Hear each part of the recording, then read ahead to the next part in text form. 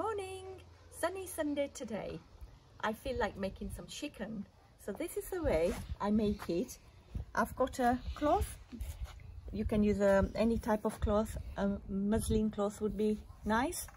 I've got a container here and one with holes in it, a colander. You can it's great so that any water that comes out of the yogurt seeps through into this container. And there you go. I got 5 to 6 tablespoonfuls of Greek yogurt. You just cover. You can either tie a knot or just twist it round and just leave it in there for 2 to 3 hours. Hi, it's been about 3 hours. So I'm just going to have a quick look here. You can see there's a bit of water that's come out of this yogurt, and I'm sure there's a little bit more in there, so just squeeze a little bit. There you go. Get the rest out. That will do. And you can see it's all nice and more thicker than what it was before. So take it all out here.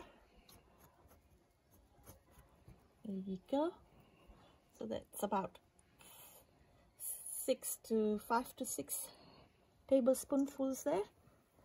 And to this, now the ingredients you need is some grinded cardamom, pistachio that I've grinded, almonds, and a saffron. I've got Spanish saffron here, which I've taken 2 pinchfuls in slightly warm milk, and it gives you this beautiful yellowy color. And I've got about 70 grams of castor sugar here. Right, so to this I'm going to add 1, 2, 3 teaspoonfuls of Castor. It's also known as saffron, and mix it up. Now, because I left it a bit too long, I feel it's quite thick. If you like it a little bit softer, you can add a little bit of Greek yogurt to this, but I'm just going to leave it like this. A bit more of this to give that color. 1, 2 more.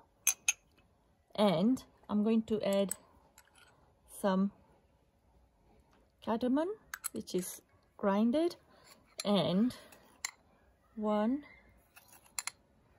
2 tablespoons full of sugar. You can add more, but I don't like it too sweet. So here goes. Give it a quick mix.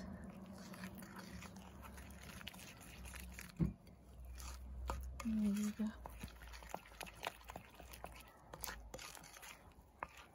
Now, I'm going to add just a little handful of almonds and a little bit of pistachios to this, and give it a nice stir.